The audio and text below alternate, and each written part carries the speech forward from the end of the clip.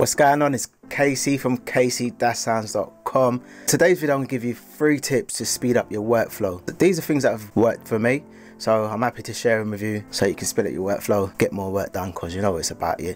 Time is important. We don't be wasting time, and these shortcuts will help you to take some of that time back. So tip number 1 is templates. Create templates. Like for me, I've got templates for almost everything that I do. So I've got templates for making beats, different genres, rap, Afro beats. So if I want to make a beat, I've got a template for that. If I want to record an artist, I've got a template for that. If I want to mix a beat with some vocals, I've got a template for that. If I want to master, I've got a template for that. So what I'm saying is, create templates. It will speed up your time. You don't want to go to every session and then open up Logic, wait for it to do its thing, wait for it to go through the plugins that you've got, and then you've got a blank session, and by that time, creativity is gone. This is another thing as well. It's not only going to speed up your workflow, but it's going to help you to get your ideas down quick. That's helped me. It's definitely helped me. So I believe it will help you. Tip number 2 is shortcuts. Know your shortcuts. Knowing your shortcuts is, yeah, it's important. And it helps you so much because you can get stuff done quicker.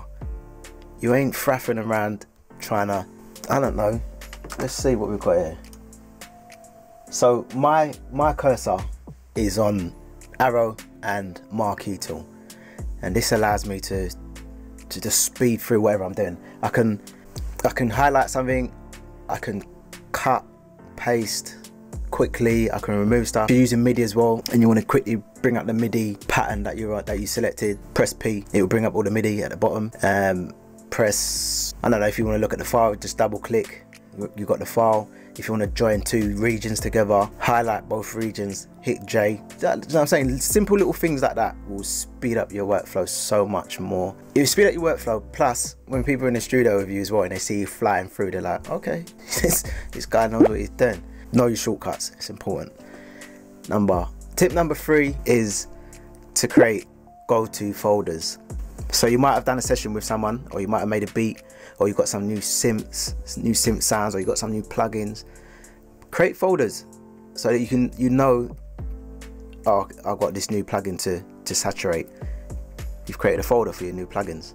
You can just go to that rather than having to go through all your other plugins just to find this one new one. This helps so much, especially for me, when I'm like, I'll probably find some new ways of mixing vocals, and I've used like a different plugin that I don't normally use, then I'll just put that in a folder. I might even call that folder rap chain plugin, new rap chain 2K19 or something like that, and I'll have these plugins in that one go-to folder, which makes my life so much more easier and speeds up the process. So yeah, that's my 3 tips. Tip 1, create templates. Tip 2, learn your shortcuts. Tip 3, have go-to folders. Hope this video has helped. If it has, hit the like button, hit the subscribe button, hit the notification bell so you get notified anytime I put up a new video, and make sure you hit me up on Instagram.